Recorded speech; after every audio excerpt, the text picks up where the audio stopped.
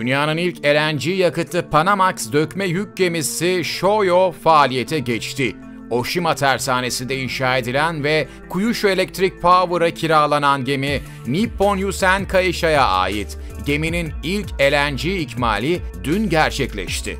Doğalgazın atmosfer basıncında -162 santigrat dereceye kadar soğutulmasıyla gerçekleşen yoğuşma sonucunda sıvıya geçen gazdan oluşan LNG, yani sıvılaştırılmış doğalgaz, renksiz, kokusuz ve zehirli olmayan bir yakıt türü olarak biliniyor. Doğalgaz sıvı fazına, yani LNG'ye dönüşürken hacim olarak yaklaşık 600 kat küçülüyor.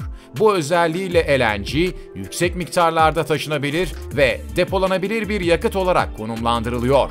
Gaz Yakıt Lobisi Başkanı Peter Keller, konuyla ilgili açıklamasında yeşil yakıt çözümlerinin kullanımı ve gelişimine değindi. Keller, yeşil yakıt çözümleri büyük bir patlama süreciyle gelmeyecek. Bunun yerine yakıt tüketimi, taşıma, depolama ve yakıt ikmali altyapısıyla motor teknolojileri geliştikçe mevcut varlıkların kademeli olarak karbondan arındırıldığını göreceğiz ifadelerine yer verdi.